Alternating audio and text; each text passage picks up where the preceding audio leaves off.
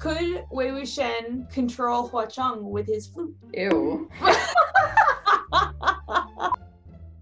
It's because he's the Grandmaster and this guy's the Ghost King, right? Yeah, I mean, what's your interpretation? I have my own interpretation. So like right off the bat, I'm like, this twink has nothing on Hua Cheng. Like, come on. But also, I haven't read the book and I'm sure he's actually like super powerful.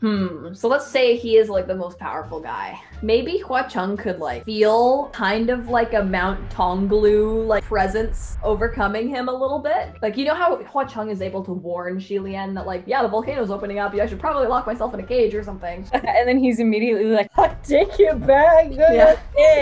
Gotta go stay. Like, I want to say like Hua Cheng is like all powerful because what makes Wei Wuxian so badass? Like, give me some of his accolades. He basically can like control corpses. I think it's mostly the people die, and whereas cultivators usually try and help their soul, you know, kind of pass on, he'll be like, hell no, I'm gonna Get use in the box. people's hatred. Yeah, they have he has the ice box for these people's like resentful energy to keep it alive. And if they died in a bad way, he can basically be like, come the fuck out and help me. Like, I'm gonna use all that evil energy. He also I have a feeling Xi Lian and Wei Wuxian would not get along. Wuxian did manage to get the most powerful sect in the cultivation world to like give him the info he wanted just by threatening to count to 3. So he's pretty powerful.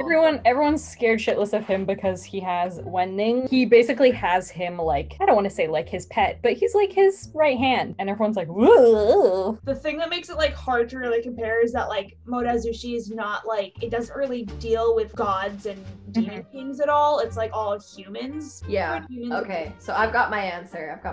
Yeah. I feel like Hua Cheng would like feel a little tingle and be like, oh, that twink's trying to control me again.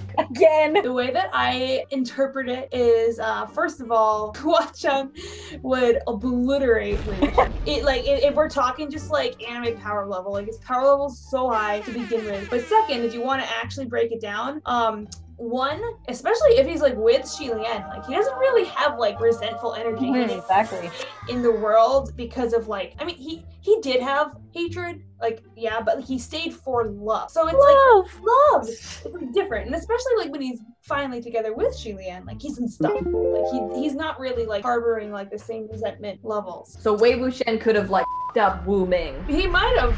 But here's the other thing. It's not, I feel like the spirit and like the ghost is different than like, he could have probably taken Hua Cheng's dead body. Oh, okay. That's Ooh. true. It kind of diverges there. Exactly, because it's just like, you know, Hua Cheng is like a spiritual entity.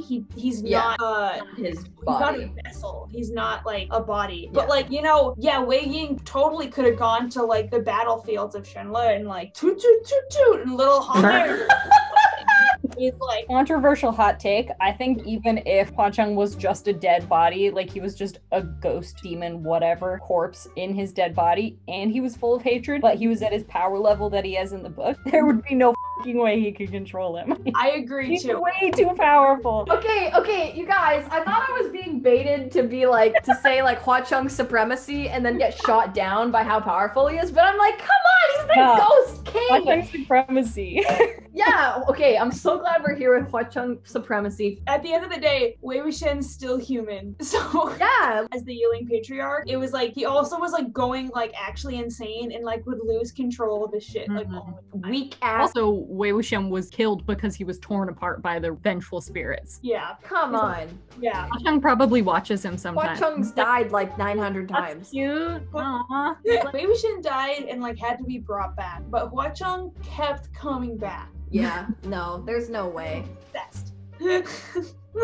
I think like the real, whenever people argue like who would win between like the red blacks, it's like the debate is between like Hua Cheng and like Luo Binghe because he's like He has the protagonist halo. he has protagonist halo and And he's also a demon king. Can't die because he's the main character of this book that was written from another universe. So they're like, main characters can't die. Like I said so that's how it is in the book. So he Goddamn. literally can't die. So people are like, sorry, but Binghe would win. He literally can't die.